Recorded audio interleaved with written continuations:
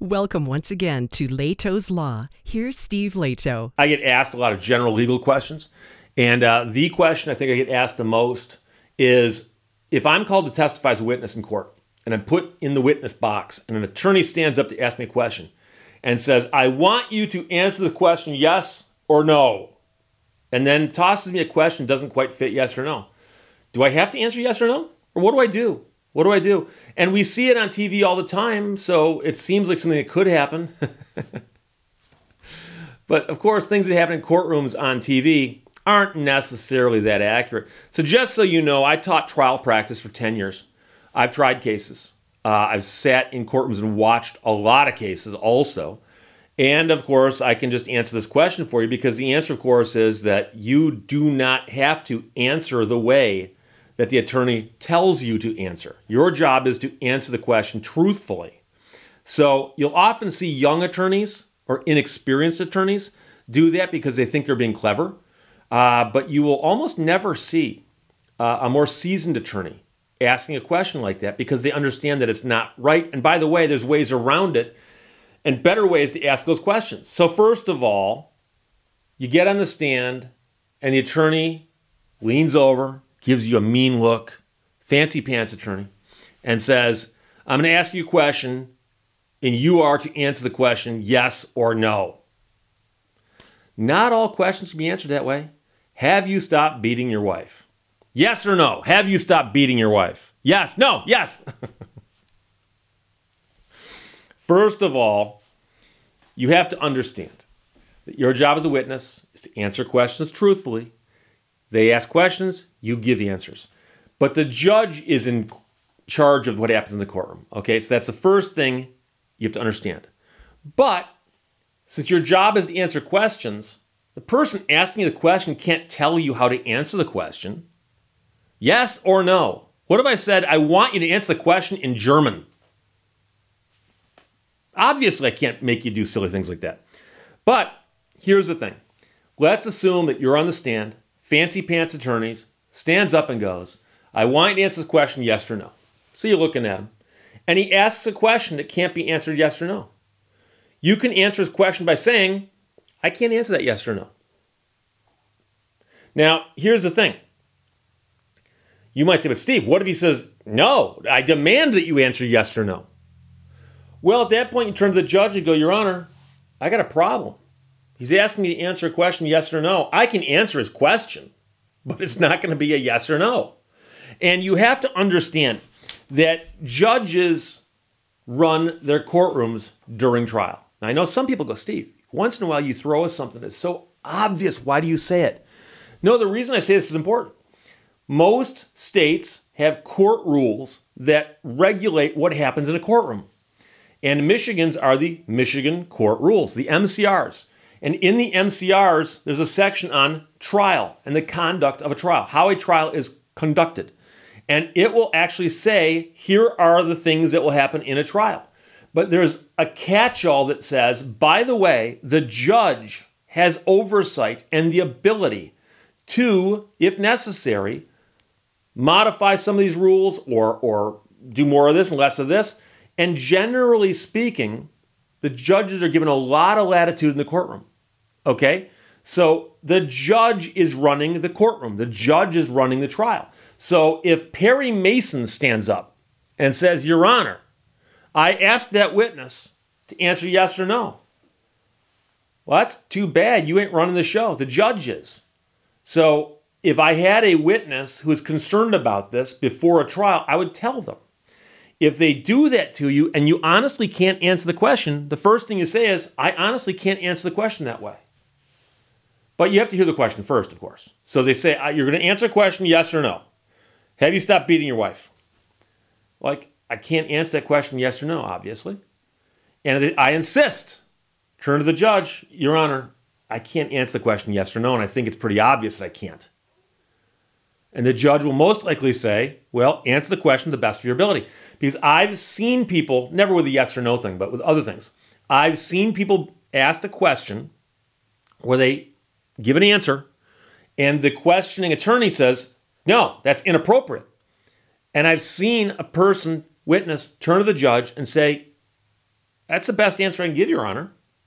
And the judge will look at the attorney and say, if you have a follow-up question, follow it up. But you can't tell them that they've got to give you the answer you want. They have to give you the answer that is them testifying truthfully. So that's not a way they can do it. Now, you have to remember that it might not go that way either. We've seen judges do crazy things. So back up all the way to the beginning. You get on the stand. You're sitting there answering questions. Opposing attorney stands up and goes, I want you to answer this next question, yes or no. They then ask you a question that cannot be answered yes or no. So you go, I can't answer that question, yes or no.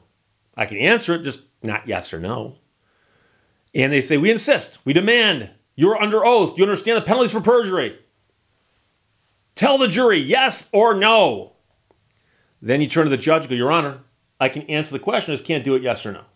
And by the way, in case you're curious, the reason I look this way, I have a poster of Robbie Robertson on that wall, but it's a picture of a human. So whenever I think I'm talking to a person, I like to look over, this is a picture of a human over here. Big fan of Robbie Robertson, by the way. So you turn to the judge and go, Your Honor, I can't answer yes or no. Now, what if the judge is a lunkhead and the judge goes, no, I think you can. Answer it yes or no. At that point, I would give an answer that's neither yes nor no, but just answer the question.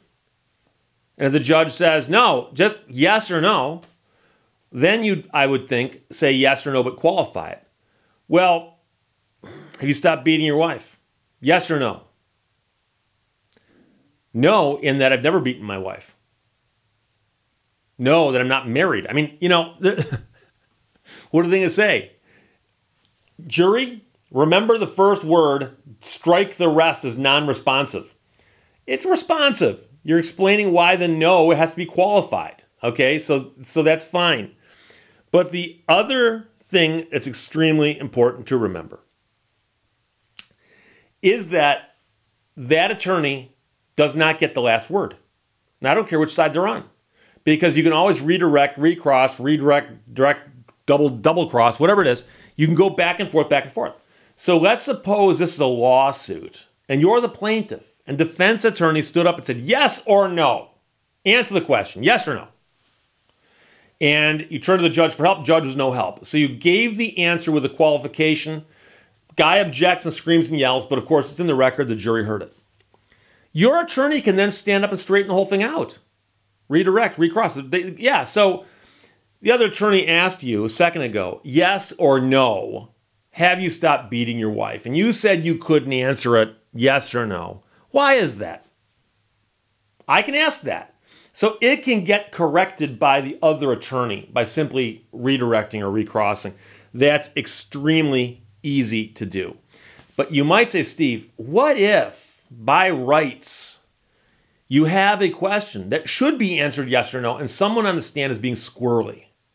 Let me give you an example, and I'll explain this to you as best I can. On cross-examination on the important stuff, you should never ask a question you don't know the answer to. And you should also never ask it as a question. And this is cross-examination 101, okay? So let's suppose that there was an accident on August 1st. The accident was on August 1st, okay? And the driver of the car in question is on the stand. Their license was revoked on August 1st. It had been revoked a while earlier, and it got reinstated on the 2nd. But at the moment of the accident, their license was revoked. Okay? So I can ask as an attorney, I won't say yes or no, but some people will be tempted to go, yes or no, your license was revoked at the time of the accident, wasn't it? There's no need to do yes or no. Or if you've got your facts straight, you simply ask, isn't it true that at the moment of the accident, your license was revoked, wasn't it? The truth is yes. They have to say yes. Now, they might be tempted to say, well, I got it renewed the next day. That wasn't the question. And by the way, that's what I would say. That wasn't the question. The question is, isn't it true the day of the accident, August 1st, your license was revoked. Isn't that true? At that point, you almost hope they say, I got it renewed the next day again, because then I can ask it a third time. That wasn't the question, was it? I'm not asking you when you eventually got your license after the accident. I'm asking you about the moment in time where your car collided with my client's car, putting her in the hospital. Isn't it true that at that moment in time, your license was revoked, wasn't it? I dare you to try dancing around that question, because every time you do, I get to re-ask it. By the way, the witness doesn't have to answer. The jury knows the answer to the question. Okay? Now, if they say, oh, I had a license that day. Oh, did you? August 1st? Now, there's a bunch of different ways to prove they got their license renewed on August 2nd. Certified records from the state, for instance, and things of that nature. But assuming my facts are true, they would most likely try to tap dance around it by saying, well, I got my license the next day or something, because that's the best they've got. But when they don't answer the question, instead of going, Your Honor, I asked them a yes or no question. They didn't give me a yes or no. Don't ever act as if you've lost control of the witness in cross-examination. Because if you have your information down that well and you are correct, it's more fun and the jury will enjoy it more. I'm talking about fun for the jury. If you have a witness who doesn't want to admit something and you get to ask it 16 different ways, and it becomes painfully obvious that this is the important thing about this whole story, is that an unlicensed driver caused the accident. That sounds much more compelling than a driver, an unlicensed driver. And you can bet that phrase, unlicensed driver, is going to be like the headline of my closing argument. So when I ask the question, isn't it true you did not have a valid driver's license at the moment your car rammed into my client's car? Isn't that true? I got it renewed the next day. Or they took it away by mistake. Or it's not the question I asked, is it? The question I asked was, and I get to ask it again. So the thing about it is that an experienced trial attorney or an attorney who's tried cases, unfortunately, trial attorney has taken on this odd connotation of attorneys who do personal injury work, despite the fact that every one of those cases there's a trial attorney on the other side defending the case. But an experienced attorney who knows how to try a case won't start by saying, yes or no, I'm going to ask you a question. They'll simply ask you a question where the correct answer is yes or no. It'll be painfully obvious from the way the question is posed. And if you don't answer it yes or no, that's going to be to your detriment. Trust me. Trust me. And you don't know how many times trying cases where I've got the dirt on somebody, I know I've got the dirt on them, and they're in the witness box, I stand up and I get to ask some questions. And it's going to be fun. And when I get a combative witness who doesn't want to admit what is true and I can prove through other means, it's more fun for me and the jury if you try to dodge those questions by answering something other than yes or no. So I will ask that question, like I said, 3 different ways, and I'll get the answer eventually, and the jury will have it imprinted in their minds on such a level. Oh, that person wasn't licensed. That's why the attorney asked that question and kept trying to get that answer. And he finally got the answer he wanted. And no, I'm not looking for an answer. I am stating the conclusion with my question.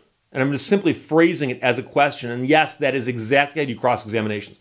I've actually had people, when I mention these kinds of concepts before, go, Steve, that's not fair. You're kind of like cheating, aren't you? No. Direct examination of somebody, you ask questions and they answer questions. Cross-examination, you are allowed to ask, and in fact, you're encouraged to do so by those who teach trial practice, to ask closed-ended questions which means that the question itself tells you what the answer is, and the best you can do is either agree or disagree. But if you disagree with somebody who knows what they're talking about, it's going to get worse for you. So, getting back to my example, isn't it true that on August 1st, your license was revoked? Yes.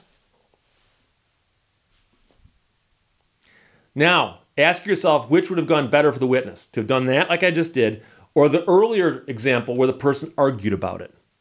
And so a good attorney, before putting a witness on the stand, will warn them about what might be coming. They'll probably know, and explain to them the best thing you can do is keep your answers short, keep them simple. Don't get fired up, don't get argumentative. Tell the truth and move on with your life. And that's where you go.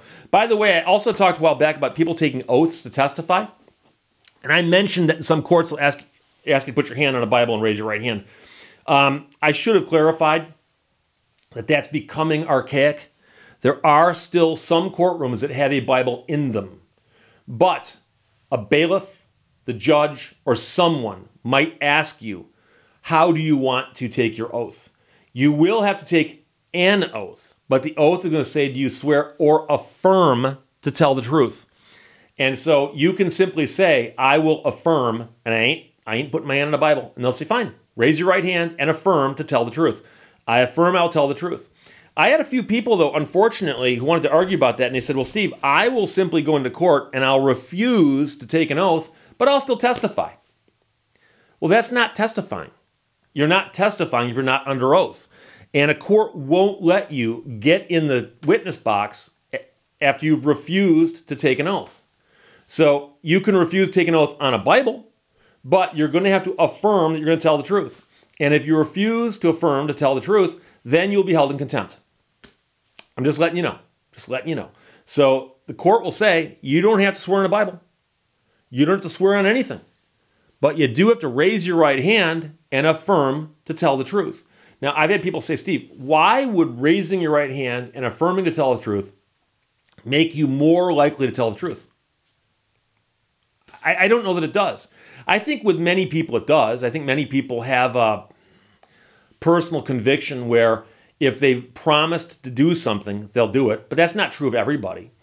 But I can tell you that in many places, once you've affirmed to tell the truth, if you don't, that'd be perjury. And if you weren't sworn and you were simply just talking in the witness box, that might not be considered perjury in some jurisdictions. I don't know. But a judge will not let you get in the witness box and say, he didn't or she didn't swear an oath or affirm to tell the truth or anything like that, but we're going to let him talk and tell stories. It's not going to happen. It's not going to happen. So if you've got a problem with the idea that you might be held in contempt for refusing to take an oath, problem's not with me. I'm simply telling you what the situation is in a courtroom. So that's the story. But getting back to the original story, if they demand that you answer yes or no, the first thing you do is just say, I'll answer the question to the best of my ability. Answer it to the best of your ability, whether or not it involves a yes or no. If they object and demand that you do that, you turn to the judge and go, Your Honor, I can't. And if the judge were to insist on it, well, then the attorney on the other side, either your attorney or the prosecutor, whoever it might be, can then straighten it out on redirect or recross. So there you go. But that, like I said, is probably the question I get asked the most about actual trial practice. Questions or comments, put them below. Let's talk to you later. Bye-bye. Thank you for watching Lehto's Law. If at first you don't succeed, then skydiving definitely isn't for you.